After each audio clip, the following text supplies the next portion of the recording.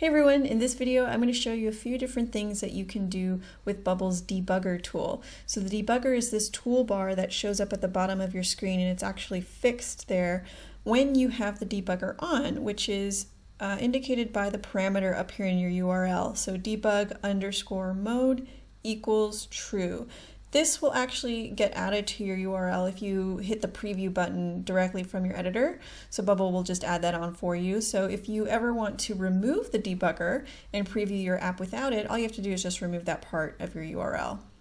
So the debugger tool is a really great troubleshooting tool. It actually lets you inspect all the different properties of your elements on your page and break down your workflow step by step. And I have a couple examples here. So the first one, we're going to look at this very simple sign up form. So I've got my first and last name, text inputs, an email, and a password. And if we take a quick look at the sign up button's workflow here, all I'm doing is triggering this sign the user up action, and all of those fields are mapped to the appropriate input values there. Okay, so if I let me fill out the form first. John@smith.com test.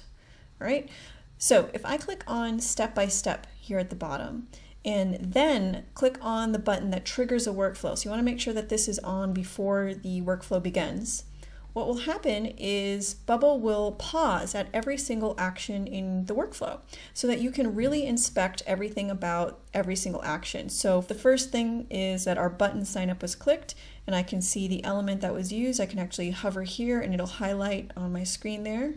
Okay, and then once I click on run next, it'll move on to the action, which is to sign the user up. So now here I have a lot more information to look at and explore. So it will give me all of the properties of that action. Now for all of the stuff where I've inserted input values, I can actually see the actual value that has been typed in. So I typed in the word John, it's going to show me the word John. So this is going to be really helpful to use if you are running into any issues that isn't super clear, because running the workflow step by step will actually show you the values that are being used. So that might help you figure out, if something's not behaving the right way, which is super helpful if you don't even have an issue in your issue checker. Sometimes your app can be completely clean without issues, but it might not be behaving the way that you want it to. So this is where the debugger really helps out. So important thing to know here is anything that you see in blue is going to be a dynamic value, and you can click on that value and then evaluate it. So once you click on something here that's in blue, it will pop up in the evaluator section on the right here. Now this evaluator basically tells you, it kind of takes you through a breadcrumb trail of where that value came from. This value is pretty straightforward. It's simply coming from the input on the page. So again, this is in blue, so I can still continue to click on it. So input email, this is one piece of it, and I can hover over this text here so I can reveal the element. And then I can click on value separately so that it can show me what the value actually is. All right. So if you've got a super complicated search, for a repeating group source or an initial content or something, this evaluator is going to be super helpful because you can really go step by step, one thing at a time, and see where any potential bottlenecks are, or if there's a hole somewhere. It'll help you find out where to make the fix. So now I'll click on run next, and it's done with the workflow, so that'll go away. All right, so the next thing that you can do with the debugger is just in general inspecting the properties of your elements, okay? So if I click on inspect on the right here, I can now hover over any element on my page, and I can actually hover over this input. For example, this is our email address input. First of all, I have all of these different properties that's showing me all the values for the input. Now, of course, you can always go to the property editor for your input. You can see everything that you've set up there. But where this becomes super useful is when you have conditions and your conditions are changing your values. This will let you see in this exact moment in time what setting is being applied to the element itself. So this is an email input, and I think here, yep, we've got content format. It's telling me that this input is set to accept an email value, not a text, not a number. And at the bottom, I can see whether the value in there is valid or not, whether it is an email address or it's not. So that tells me yes or no, which is helpful to see there. And I can also see whether an element is meeting a condition or not. Okay, so you know it's meeting a condition when the condition is in green here, and you know that it's not when it's in red. So this input has two conditions applied to it, and I can go to the Inputs Conditional tab. I've got a style here. Actually, let me remove the style. All right, so I've got two conditions. The input is focused, it'll turn blue, and when the input is valid, or is not valid, the box shadow color will turn red. So currently the input is focused, and you can see that it's got a blue box shadow, and I can see that yes, it is meeting that condition, and it's applying all the properties set for that condition. All right, and this is something, this inspection tool can be used on any element. So I can select my button here, and again, when the inspector is up and I click on buttons that trigger workflows, I'm not actually going to be triggering those workflows. I'm just going to be selecting them to change my information here in the inspector.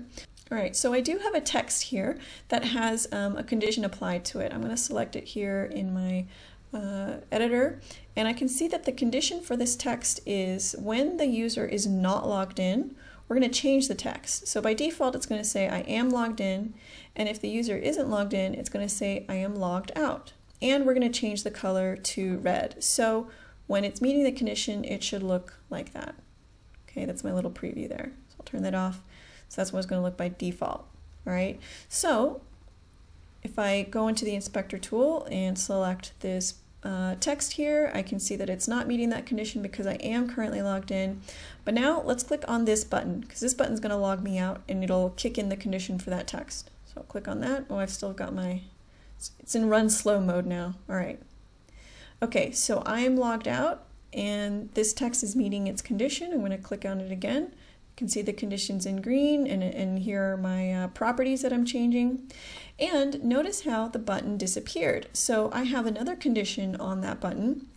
Obviously, this is, you can see that what this is super helpful for is evaluating your conditions and stuff, because oftentimes those really affect the way elements appear on the page, and things can get confusing if you have a lot going on, and if something just isn't looking right. A lot of times it has to do with the conditions you've got set up. So I do have a condition here on this logout button. When the current user isn't logged in, then we're just going to hide it because they don't need to click on this button again. They are already logged out. All right, so that button's no longer there. But what if I wanted to evaluate the properties of that button still while it's hidden? You can do that. So this drop down here gives you a list of all of your elements on your page, whether they're visible or not visible at this point in time. Okay, so I can see here is my logout button, and I can see that it is currently invisible. That's something that Bubble adds for you. I can also type to search and filter to get to it quickly. So I can click on this button, and then I can see, oh, okay, right, that's why it's not visible. It's because it's meeting this condition. The user isn't logged in, and so therefore that visibility condition is kicked in. All right, now my next example is this repeating group here. So I'm going to go over to the editor and look at this repeating group. It's a very simple setup. It's currently set up to show me all users in my database. It's a search of users with no constraints, okay? And the text, and also don't have any conditions in here as well. It's nothing funny going on there. And the text element inside the cell is going to show me the current cell's user's unique ID. So every user has one, so I must see a unique ID for all my users in my database. That should show up there. Now if I go to my data tab, I can see that I have 7 users, okay? All right, now if I go to my page here, I see that I do not have any results showing up in my repeating group. Okay, this might be something that you run into where you set something up but things just aren't appearing the way that you expect it. The first place I would go to figure this out is the inspector tool. So I'll click on inspect and select my repeating group. Okay, then I will go to the data source. You know, I'm not seeing users, so there might be something going on with my data. Obviously, I have users. I can see them here in my database. So why aren't they showing up for me? So I'm going to click on search for users here and then drill down in this evaluator to see what's going on. All right, so if I click on this, I can see that there are no users turning up in the search. Why is that? I absolutely have users. I can see them here. Why am I not seeing anything come up in the repeating group?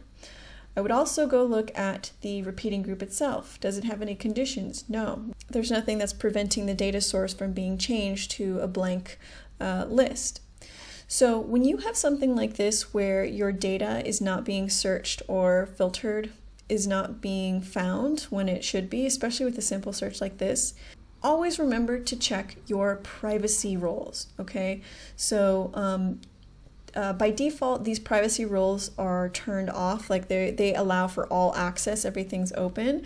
So if you've never messed with your privacy roles, you probably wouldn't be running into something like this. But if I do have a privacy role set up here for the user type. So I can see that I have a role set up so that when the current user, that is the logged in user, is the user in question. So if I'm performing a search of users, this is referring to my user record that comes up in the search. When the logged in user is the user record in question, then I can view its fields. I can find it in a search. I can view any attached files. I have all of this checked. And I can see that I have an opposing role, which is this default permission for everyone else, all right? And it's all turned off for that. So if you are not looking at your own user record, you cannot see that information. You cannot see other users' records. So why am I seeing blank here? Well, first of all, I'm logged out, okay? So if I were to log in, I'm gonna run as John Snow here. All right, so I'm currently logged in as one user, and I only get one user in return because the privacy role only allows me to see my own user record. If I go to the evaluator here, now I have one result coming up, okay? Now, if I were to loosen up this privacy permission here, let's say I get rid of this role and now the type is visible by everyone, okay? Now I'm going to refresh the page and I should be able to see all the users, there we go, in my repeating group. All right, so I didn't change anything with the repeating group or with the data source, but because I inspected the data source and I could see what bubble was returning, it had nothing to do with the condition or formatting or the size of my text element or anything like that. It was actually at the level of the search. There was a privacy permission restricting results from coming back because I wasn't giving, any users access. Okay, so these are just a few common use cases for the debugger. Obviously, the more complicated your searches are and your dynamic values are, really the much more useful this is. I've actually been able to figure out really complicated issues solely with the debugger because it really helps you inspect everything. Sometimes you can see stuff a lot easier here that is not so obvious when you're staring at your workflows if you've got a whole bunch of them or looking at all the properties. All right, if you like this video, give it a thumbs up and subscribe to the channel. Thanks so much for watching.